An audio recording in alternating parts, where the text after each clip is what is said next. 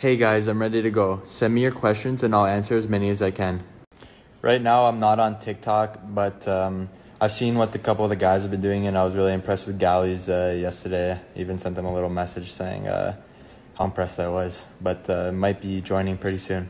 Would say I'm pretty close with everyone on the team, but I guess the younger guys, we go out for dinner on the road all the time, like me, KK, Fleur, Zooks, Pales, and Evans. My foot's getting better.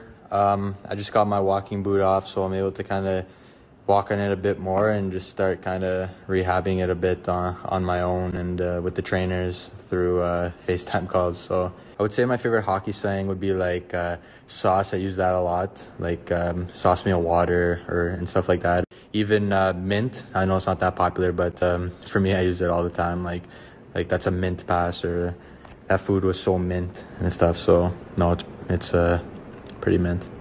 The pups are doing good right now. They're kind of just in the laundry room, but I can call them. Kylie, Jenny. They're there. To pass time, I've been playing PS4, Call of Duty, Fortnite, and NHL ASHL. I've been working out every day, doing Pilates, watching TV shows. I've been into Blacklist and just kind of watching a bunch of random movies that Netflix has. And yeah, that's about it. Days are going by pretty fast, so yeah. Sure. Would say the best dancer on the team would be Pales. He put on a performance for the boys this year, and he was pretty good. I like mini eggs more than chocolate eggs, especially the ones that kind of like pop in your mouth, like the Pop Rock mini eggs.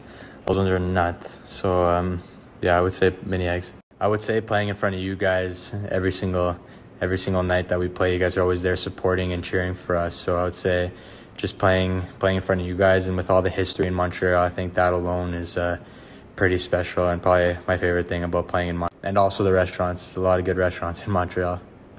That's it for me today, guys. Had a lot of fun answering you guys' questions. Stay safe, stay healthy, keep following the government's directives. Can't wait to see you all soon.